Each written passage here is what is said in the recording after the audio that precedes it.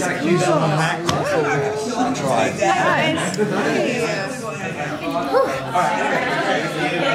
it going? Good. I like your outfit. Thank you. Who are you?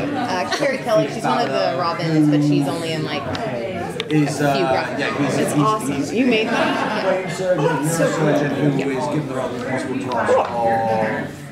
Your interaction with Hodges in season 1 was just classic because it seemed like he was like the old dog and you were like the little puppy, you know, who got on his nerve, but he loved being around you. Yeah. Talk about the dynamic going into season 2 and how that's going to well, he's kind of created, he creates a space for her to be herself and kind of step into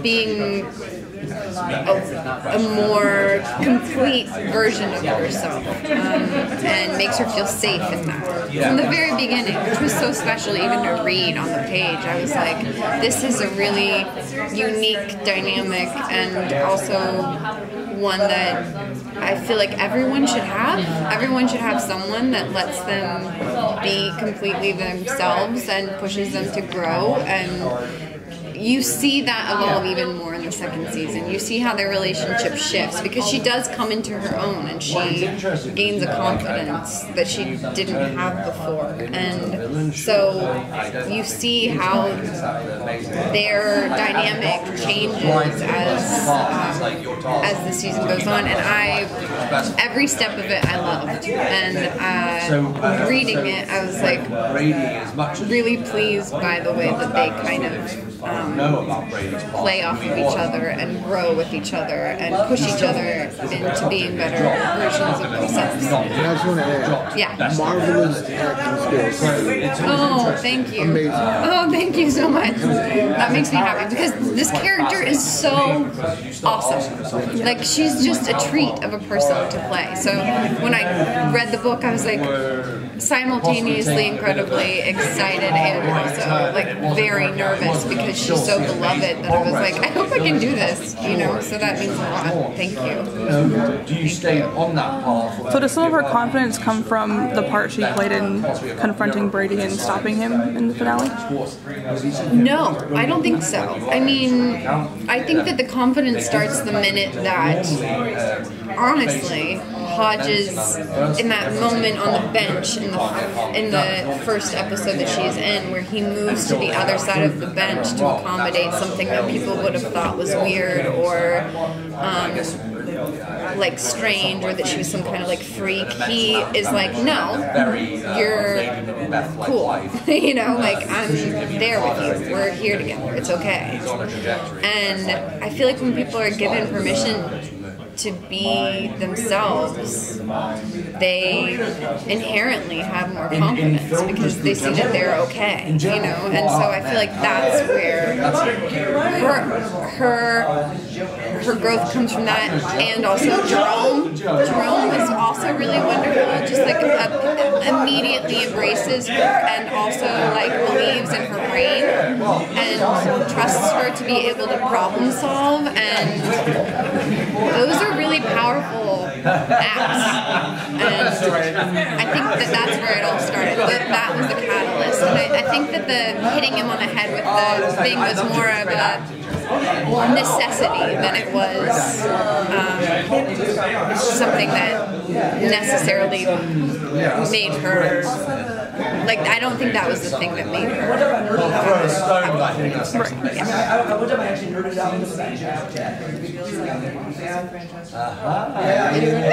So Hodges is going to be very obsessed with trying to deal with getting rid of Brady next season. Yeah, I understand. And obviously there are at least two people who are very interested in keeping Brady around. Is she going to play a part in trying to help Hodges deal with this, or we're trying to calm him down from it, or where does she come into this dynamic with Brady and the three men fighting over his life? I guess. Yeah, I think that she's gonna. You'll see. First of all, it gets like it's not so clean cut, but I think she wants to she loves Hodges and she wants him to be happy and okay and mentally sound. So this whole thing with Brady is kind of weird, and you'll see. It's like, what the fuck is happening? Like no one. It's hard to say what is going on.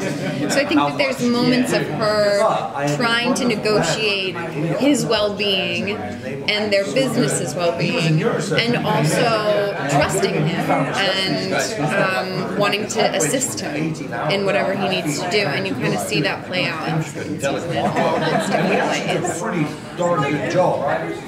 Yeah, it's exciting. Within the show.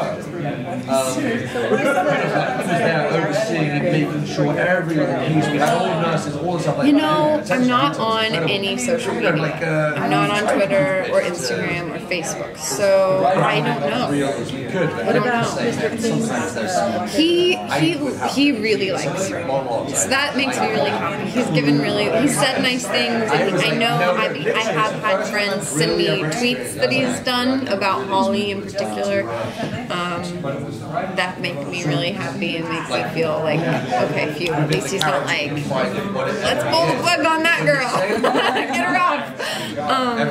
But in terms of the fan reaction, I'm actually like happy to be here because I kind of isolate myself from, and not because I'm not appreciative or loving towards the fans, but just because the internet and bullying. I mean, I'm kind of like, there's parts of me that resonate, like that connect to Holly and her. Like I've been through some bullying, so I'm like, I'd rather not be privy to that part of it. But I am excited to be here because I do love that there are people watching our show and hope that it has had, like, especially Holly in particular, because I play her. I hope that people have been able to relate to her and hopefully maybe be inspired or feel like there's like a voice. You know, there are people with autism and who are on the spectrum and who have, and I feel like Holly is representative of how awesome those people can be and are, and so I hope that there are people that found like a voice in her. I just think it's hard to get say anything. And there's just like little interactions with you and Hodges that really resonate with the fans. I know it was one time you guys were in the truck driving, on the car driving, and it was lunchtime. You got your sandwich. This is what I mean. I don't think you wanted to eat or not, but he says, get in there. You got your sandwich and ate. Little clips like that really just kind of, it's like real life for all of us when we watch them. So just the way that it's produced and the way you guys play off each other, I think it's fantastic. Was that spontaneous or is that something that you guys... I think it's a mix, you know, like some of it feels spontaneous and the writing is there, like the writing supports everything, but also Brendan and I have like a really wonderful rapport who plays Hodges, and I immediately, that was the first scene we ever shot, was the sandwich scene, so I'd never met him before that scene, and I immediately felt just safe with him. He is that, like, he provides that warmth that Hodges provides Holly in real life, and so I would say it was like a weird kind of magical mix of like the dialogue being there and the story being there, and also just us having a really a chemistry. I love him so much, so yeah. It's awesome. I actually use that saying now. Yeah, what's that? I actually use that saying now. Which one? And get in there and eat that sandwich. Oh, do you?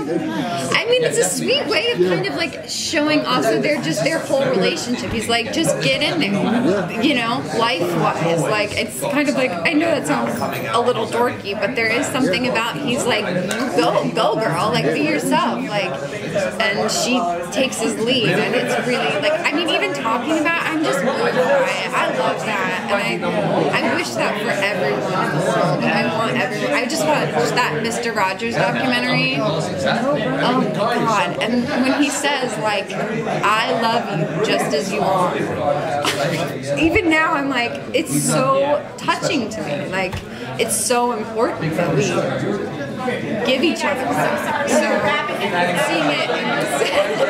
So seeing it in this, and being able to be a part of that in the show has been really like special for me. Yeah, It's awesome. yeah, thank you.